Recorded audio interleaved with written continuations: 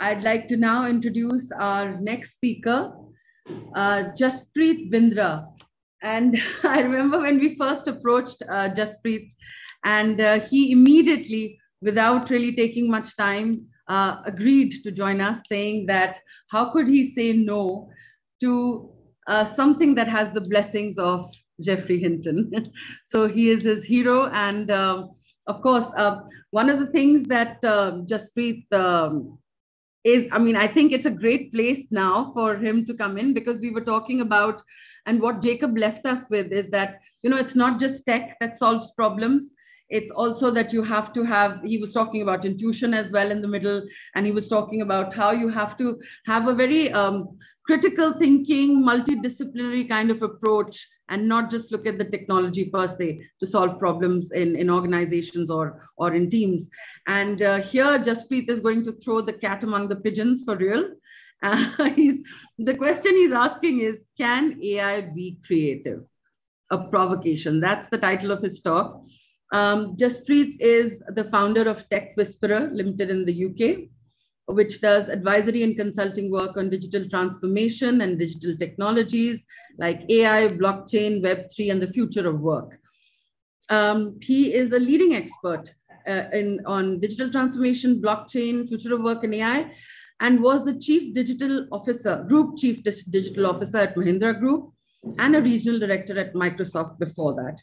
He is the author of the best-selling book, The Tech Whisperer, on digital transformation and the technologies that enable it, and a very pertinent book as well, titled The Immune Organization, Future-Proofing Organizations from COVID-like Disruptions. I think that's something all of us would relate with, because having faced the same kind of disruptions, and a simple thing that this conference has gone online as well. So he was also recognized as the inaugural Digitalist of the Year by Mint and SAP in 2017. And he also teaches at various places. May I just list them, Jaspreet, because you're at the Duke Business School, Corporate Education, and you're also a moderator, educator for Harvard Business Press, an expert at Singularity University, visiting faculty, now incoming, at Ashoka University. And you have also been a scholar in residence at the Indian School of Business. He is currently not just teaching, but also studying, pursuing a second part-time master's in AI, Ethics and Society, the University of Cambridge. A very, very warm welcome to you, Jaspreet. Thank you for making the time. Everyone here respects the fact that different time zones, and we've postponed our quiz and poll for later. And just to my audience here, we'd like to say that we'll take that up a little later, but it's all yours now. Just please take it away. Thank you very much, Preeti. First of all, can you hear me okay? Yes, absolutely. Lovely. Thank you so much. And you're absolutely right. Geoffrey Hinton is a hero. In fact, I write for Mint, and one of my more, if I may say so, well-received articles there was about the man who doesn't sit down. And that was about Geoffrey Hinton. And so it was not possible for me to say no, and otherwise too, I'm very excited to be here. I was toying with what I should speak on here, given the audience, given a very literate audience in that sense about AI, etc. And I'm a student of AI. I'm not a teacher of AI in that sense. I do other things when I teach, but from an AI perspective, I'm a student. I was very tempted to talk about some aspect of AI and ethics, which is what I'm studying at Cambridge. But I wanted to kind of, as you rightly said, set a couple of cats amongst the pigeons and really ask the question rather than answer the question in that sense. So this is going to be a reverse one. I know that people have been asking questions and the speakers have been answering them. And the speaker is going to ask questions and see, what the audience thinks. And the only thing before I start, I would say is, look, this is a very non-academic talk. Okay, so I'm not kind of doing citing papers, and so it's not one of those which specifically on AI and creativity, there's this massive body of work. So I'm not going to I'm not venturing into that territory for this specific talk. Okay, yeah. Lovely. So as I said, it's about asking this question, a provocative question. And that's why I call this a provocation, that can AI be creative? And the question that I wanted to do on a poll, if we can run a poll, yeah, here it is. Lovely. So can it be as creative as human beings? And what I want you to answer is certainly yes and never. So there's no middle path here. There's no maybe. There's no if that happens then. Okay. So let's see. People are still answering. I'm going to hold on for a little bit until we finish. Let me see how much time. Maybe 10 seconds more or so. I will tell you, team, when to close the poll. And I do want you to take hard positions here in a sense, because at least in academia, we never take hard positions. We always kind of talk about if this happens, then that, maybe this happens, maybe not. And the favorite answer to this question usually is it depends. So I don't have the it depends part here. How do we define creativity, et cetera, et cetera. Okay, I think we are fairly leveled off at a number which is reasonably surprising to me. So here, let me just share the results. It says share results. Yeah, can you see the poll, Preeti? Yes. The screen, yeah. Yeah, I can see that. Or the others can as well. Yeah. Yeah. So 60%, it's a clean 60-40 divide. 60% are saying that yes, certainly, and 40% are saying never. Usually it's the reverse. Usually less people say that it can be creative. More people say that it cannot be. I'm going to now kind of present a case of the provocation, and we'll have this poll at the end also, okay, and see that, what people think. So I'm going to stop the poll now. Thank you, team, for helping me here. And let's kind of get into the talk straight away.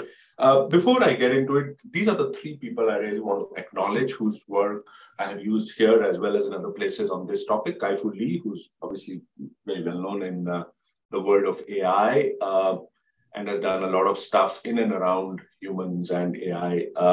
Marcus du Sautoy, who's a professor of mathematics, either in Oxford or UCL, I keep on forgetting. And he's written something called the Creativity Code, which I definitely recommend. And the queen of creativity in that sense, Margaret Bowden, who's also in Oxford, and she kind of has defined different kinds of creativity, etc., which I'll refer to in my book. So in my talk. So I might not specifically ascribe this to these people in my talks, but please do know that a lot of the work is kind of coming from them. And before we get into can AI be creative, the first thing is, what is creativity?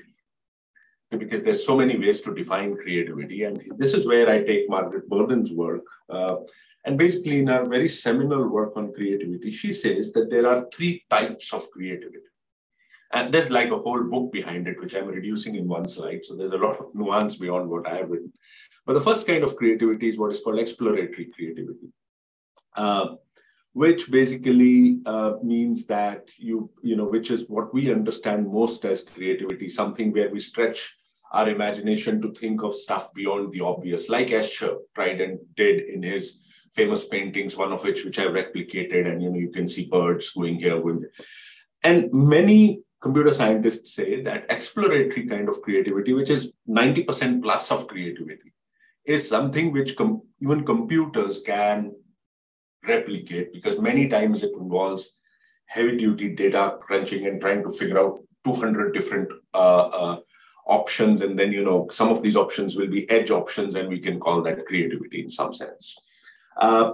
The second kind of creativity, which she says is 5% or so of creativity, is what is called combinational creativity, where you take from two different places. This is Zaha Hadid, who was a famous architect. It's her work that you see here, her building.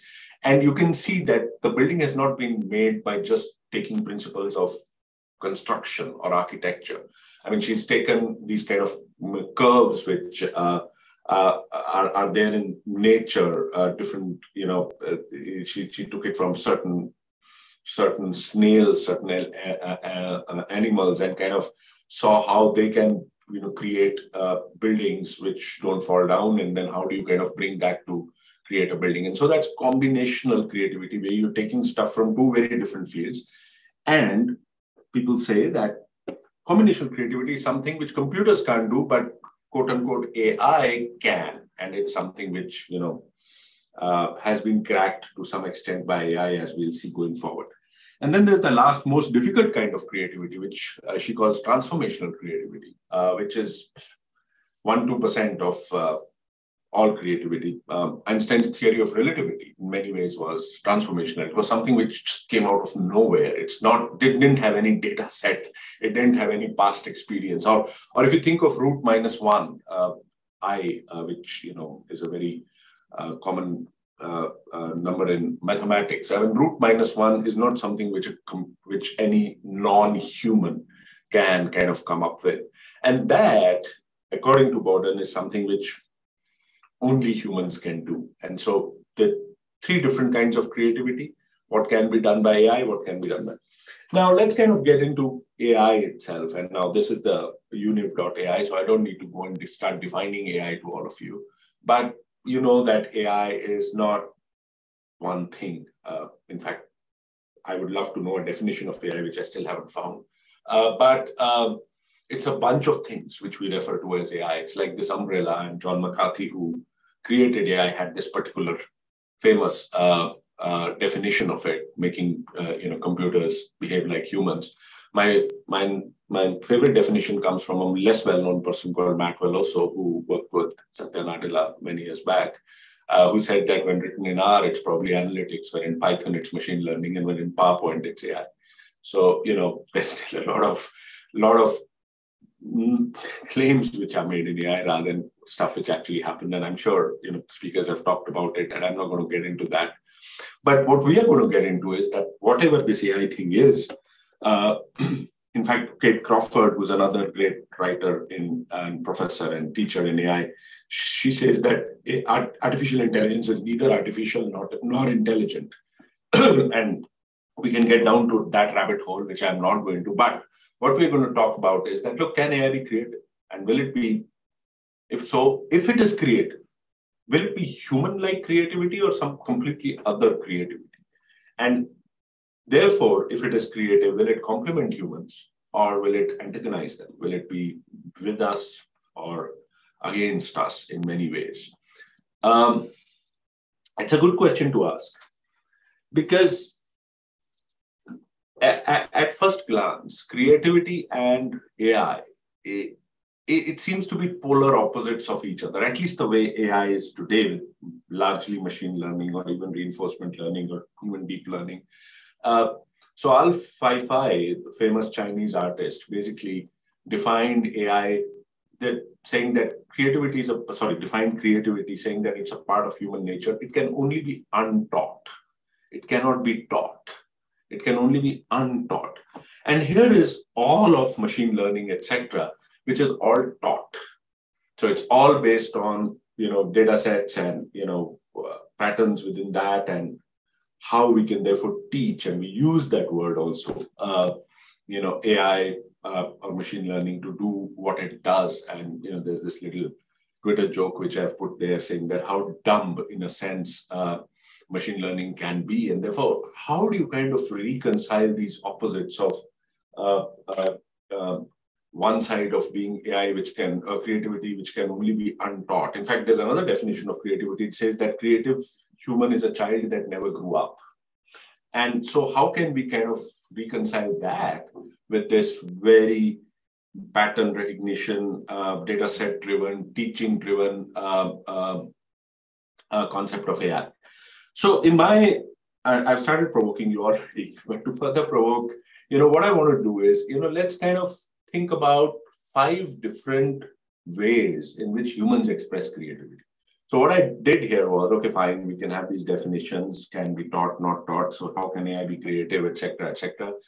Margaret Bowden says that 99% of the time, maybe it can be, but 1-2% of the time, the real creativity stuff, it cannot be. But if you kind of think of human beings, how do we express our creativity? How do we manifest creativity? And here are 5 ways I chose. Humans manifest creativity by creating great music, by painting, by games, creative games, talking, speaking, debating, writing.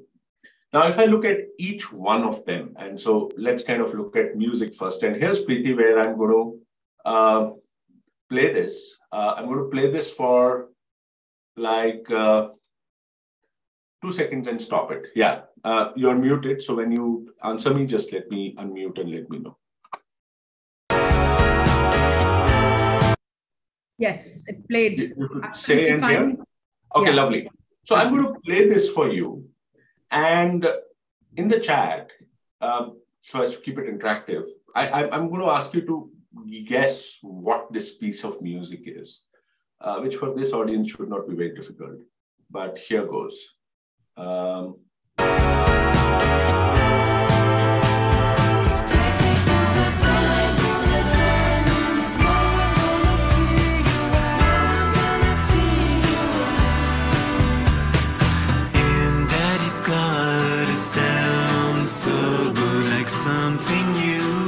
It turns me on.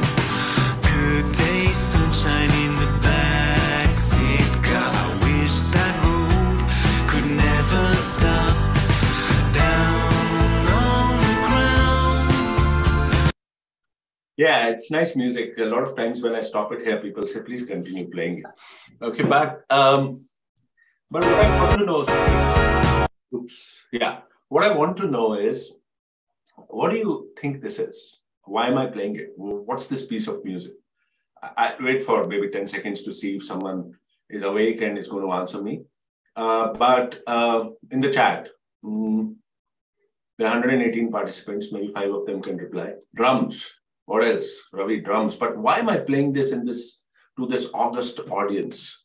AI generated, question mark, AI composed song, question mark, AI generated without question mark, okay, fine. So yeah, I mean, it's AI generated without the question mark.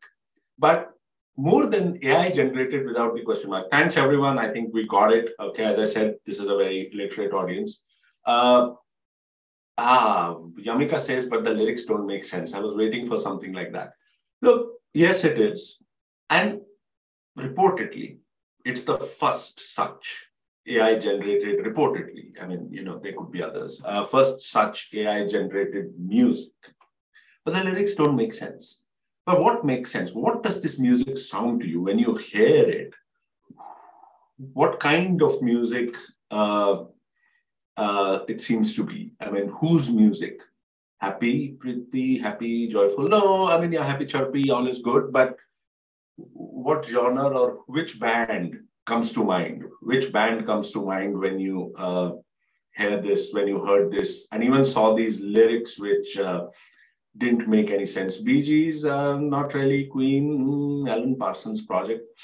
Well, so this is where I did not get the answer I was expecting, because the first answer that comes to me usually is Beatles. And it sounds like the Beatles.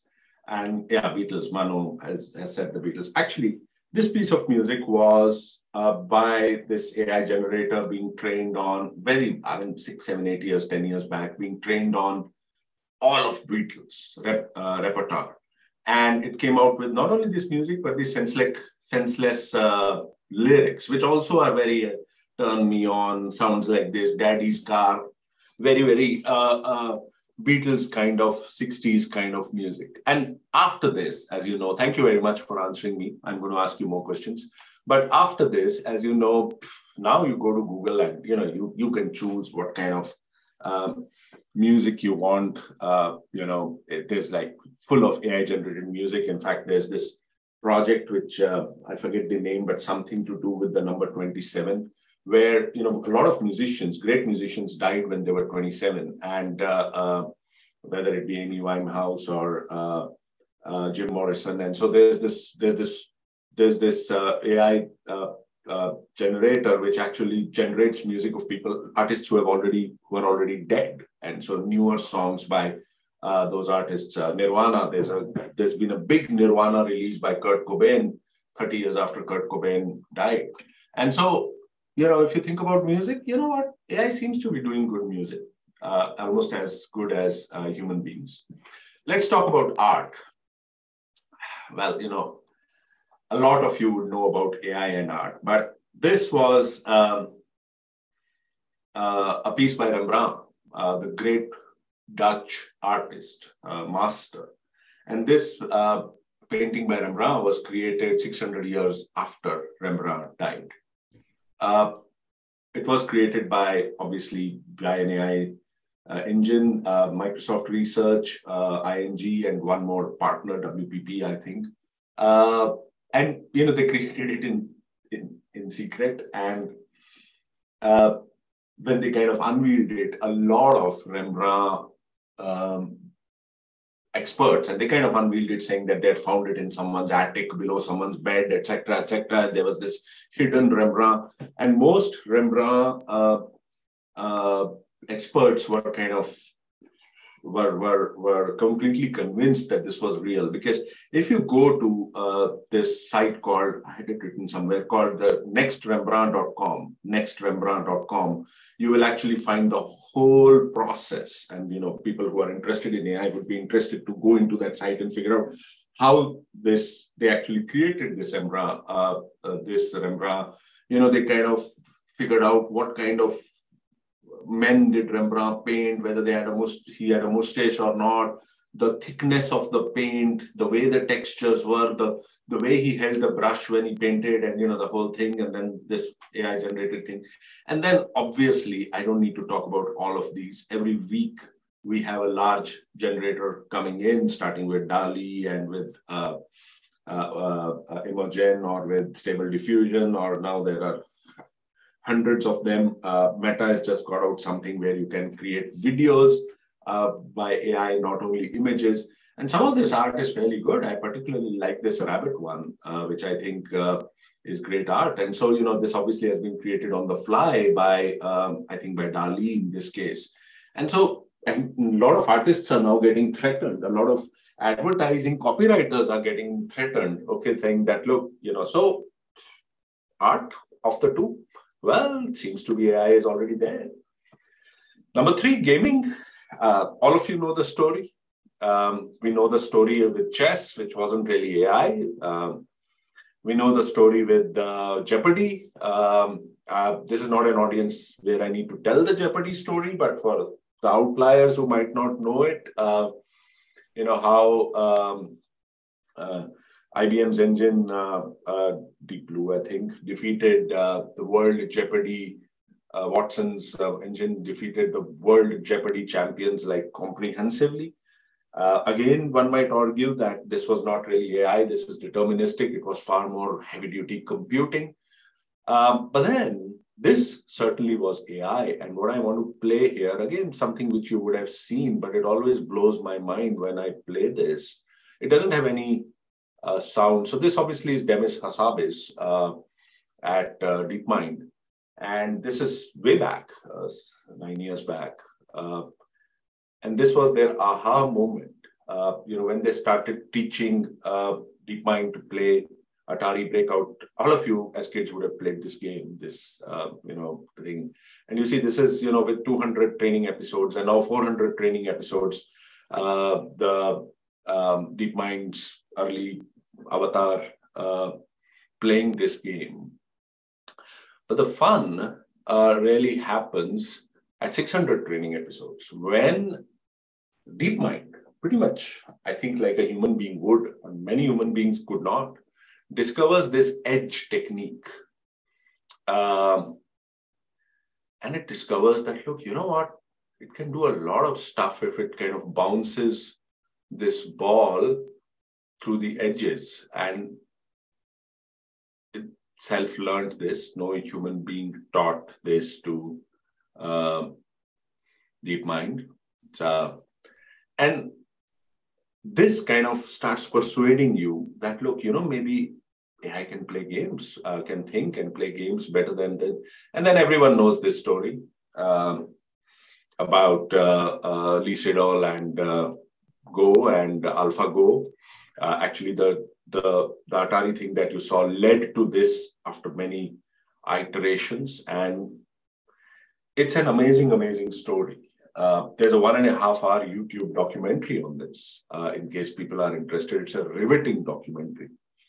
A lot of us are fascinated by the number 42 from Hitchhiker's Guide to the Galaxy. I get fascinated by the number 37. A lot of my university locker is number 37. My bike is called Bike 37. 37 was the move which set apart DeepMind from Lee Sedol. It played a move in its third game, I think. So DeepMind won the first game of Go. You all know about Go. Very intuitive game. Only human beings should be able to play it. Far more indeterminate than chess. Has more possible moves than the total number of atoms in the universe.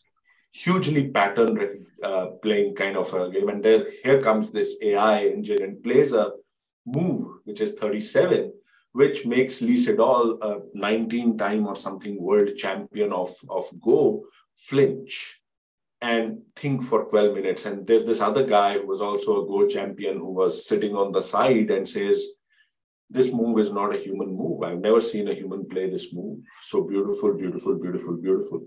And you kind of, when you see this film or read the book, it's just amazing how you never ever believe that DeepMind was non-human. Or AlphaGo in this case from DeepMind was non-human. And at the end of it, AlphaGo wins 4-1. And 3 years back, Lee Sedol actually retired from the game of Go, saying that from now on, no human being is ever going to win Go. It's always going to be an AI engine. Similarly, in chess, 10 out of 10 times a chess program will defeat Garry Kasparov today, or even Magnus Carlsen today. And so in gaming, it seems to be AI, another manifestation of creativity. AI seems to be up there. Let me move to the fourth of the fifth one, which is talking, speaking. I do that a lot, debating. And here is what I want to play a little clip, which was again IBM and Watson. And Watson, this is 20, I think, February 20, or February 19, when IBM's created this debating engine, and it debated this guy here who's standing here in the suit, was the quote-unquote world champion debater. Not surprisingly, it was an Indian guy settled in the US. Basically, the rules of the game were that 20 minutes before this debate, both Watson and Watson debating engine and this guy whose name I'm forgetting were given a topic, and they had to in 20 minutes, think about the topic, marshal their arguments, and start debating. And let me just play this little clip for you here. Greetings, Harish. I have heard you hold the world record in debate competition wins against humans, but I suspect you've never debated a machine. Welcome to the future. I would argue that we should subsidize preschools. We are going to talk about financial issues, but not only about them. In the current status quo, we accept that the question of subsidies goes. Yeah, so should preschools be subsidized was the debating topic. And that is actually Watson getting a human voice. And there's no way on earth, if you came from Mars, you wouldn't think that this was human and this was. And in this debate, at the end of the debate, I again want to throw it open to chat. Guess who won? Did the human being win? So you can write human if you think, or Harish if you think Harish won. And IBM if you think, or Watson if you think Watson won. So Edmond is rooting for the humans. I am unable to keep track. Humans, IBM, human, Watson. Suddenly we seem to be going more towards Watson. Oh, humans are coming back. Anyway, so the actual result is that, well, Harish won. Okay, he won the debate. The human being won, much to everyone's relief.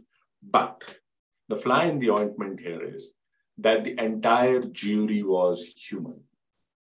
So this is a subjective thing, right? And so the jury was human. Now, the question I pose, not to them, but I pose is that, look, what if half the jury had been machines and the other half humans? It would have been fun to know who would have won. But anyway, in this case, the jury decided that the human won, but the Watson did a very, very commendable job. And then finally, let's move to writing. And when we talk about writing, how can we not talk about GPT-3 and the other generators which are there? Now, all of you probably know about GPT-3. GPT-4 is coming very, very soon. GPT-3 is this generative engine produced by OpenAI. It works on some 175 billion nodes or something. It has enough information that very powerful. All of Wikipedia is 0.6% of what GPT-3 knows. So you can imagine how much of information does GPT-3 have.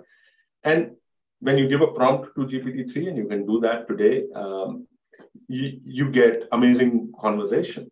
Now, the little clip that I have here is from when GPT-3 did a bit of a question-answer debate with 9 human philosophers.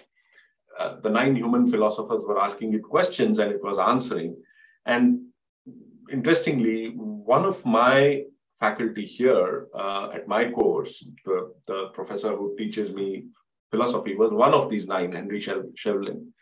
And in one of those things, this is what GPT-3 said. You know, a certain question was asked, and GPT-3 says, you may believe that I'm intelligent. This may even be true. But just as you prize certain qualities that I do not have, I too prize other qualities in myself that you do not have. This may be difficult for you to understand. You may even become angry or upset by this letter. If you do, this is because you're placing a higher value on certain traits that I lack. If you find these things upsetting, then perhaps you place too much value on them. If you value me, then you must accept me for who I am. This is a AI talking. Seems like your child. There seems like someone who you're arguing with. It's such a cogent argument. And if you read how GPT-3 can actually do all of this text, you'll be blown away. I did a version of it myself in my book, The Tech Whisperer. If you see, there's this little green band here. And the green band really was a hacked together version of a chapter on AI written by an AI. And so chapter 13 in my book is entirely written by an AI. Chapter 12 was written by a human being. The human being was far better in this case. And, you know, so writing seems to be done.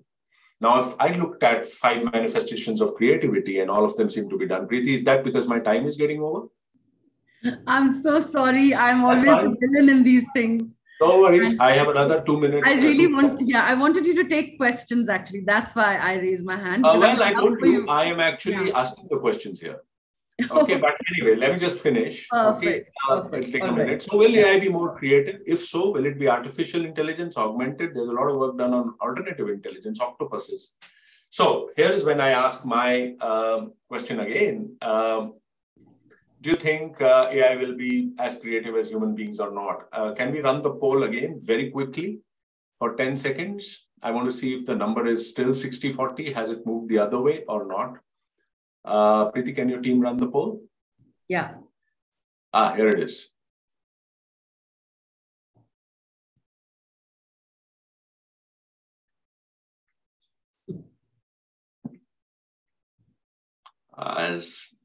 Usually it starts from 30, 70, 40, 60 to saying human beings creative, and it flips the other way after this.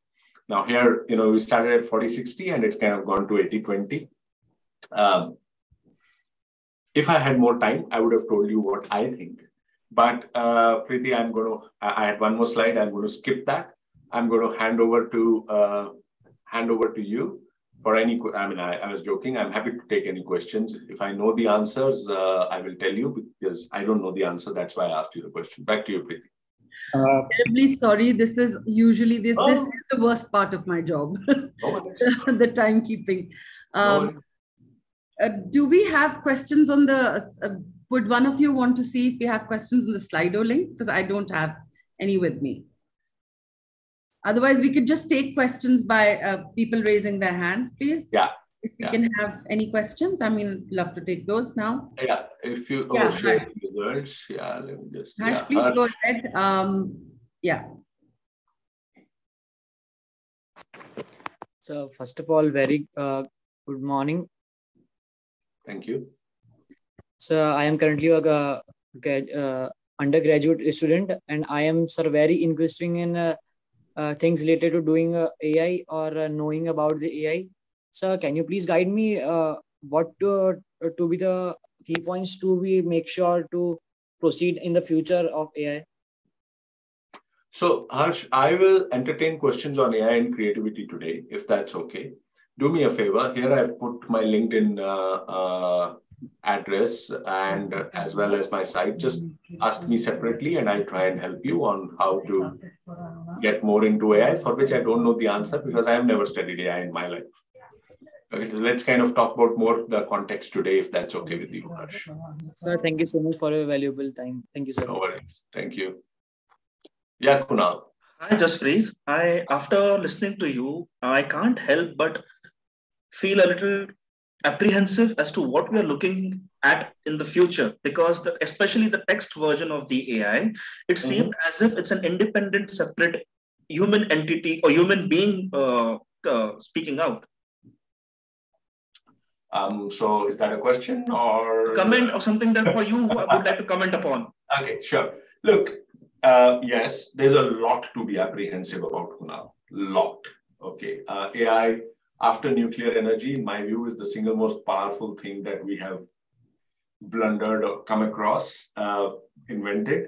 And pretty much like nuclear energy, we'll have to do something about it and one of those things which that's why what I'm doing, which is this course on AI ethics and society, is really all about that.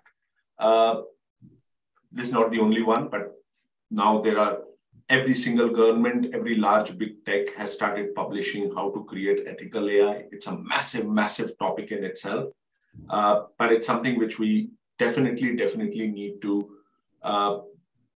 do it at a war footing, wrong words to use, but on a war footing, almost like we as human beings got together and at least till now managed to control nuclear energy and use it for good so far, at least after Hiroshima.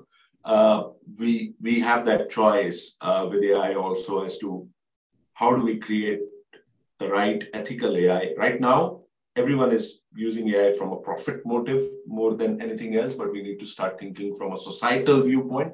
That's why AI ethics and society, and that's absolutely imperative to do. So I'm as apprehensive as you are, but I'm encouraged by the fact that people have at least started thinking that way. Great. There is one question by Bridge Mohan, which is, I think, maybe as provocative as it gets. Which domain will never be conquered by AI? I don't know the answer. But, Kai-Fu Lee, in one of his books, and usually if this talk is longer, I do refer to that. Kai-Fu Lee, in one of his books, I forget which one, maybe the one which I showed you, has kind of talked about not one, but 10 domains where he believes humans will always be superior to AI.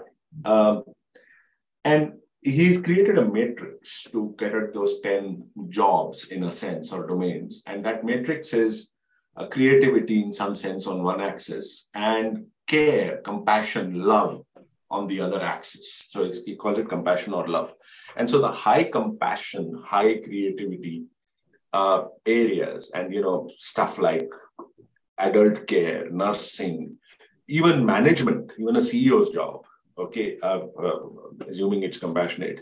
And, a few, Satsui's created 10 of those, a cheat list, if it may, okay, which are there. And the premise behind that really is that whatever else you can make AI do in the future, teaching it to love, okay, or emotion is going to be super difficult, if not impossible. And so, things high in that well. So maybe you want to go more to Kai-Fu Lee's book for more exact answers. I think I remember saying this once in an editorial long back, that one person's science fiction becomes another person's reality. And that's how fast science and tech sometimes move, that what you used to think you saw in movies and suddenly you're seeing it in the real world. I think, Siddharth, you had asked a question, if you're still there, Sid. Sid was, I think, asking about instances of blind debates. I don't know if that. Yeah. I saw that, Siddharth. Sorry, it's Sid is coming on. Yeah. Sid, I saw that question. I don't know the answer. It would be interesting to have that quote unquote blind debate. I don't know what the outcome would be. In fact, it would be like a Turing test in a sense. Exactly. It's kind of an advanced Turing test in that sense. A lot of debunking of Turing tests have also happened, by the way, that whether Turing test is the right way to, decide these things or not. But I don't know whether it's been done or not. I'm sure if we ask AI-powered Google, maybe we'll get an answer. I think Turing test at least is a good fundamental benchmark, right? That if you can't tell without visual cues, then it seems to be a good starting point. Absolutely, it would be a good starting point. On these GPT ones, there have been a lot of these blind things, in text generators, that to guess whether this happened through a human being or not. I haven't done any deep study on that to know what the outcomes were, but I know that in the text generators there have been these quote unquote blind / Turing tests. I don't know about on the debating one.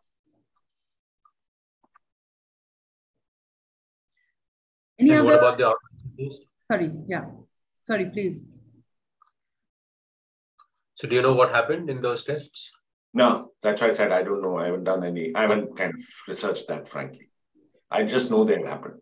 And I'm sure the answer will be in some it guessed and in some it didn't. I don't think there's going to be a deterministic definite answer to that.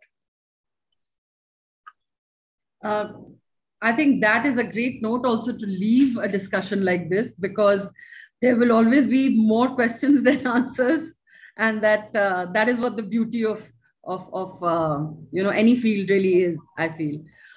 Thank you so much, Jaspreet. We can't thank you enough for taking time out. And also, it's like for everyone, it's strange times of the day to be here. Thank you so much. And really delighted to have you here with us.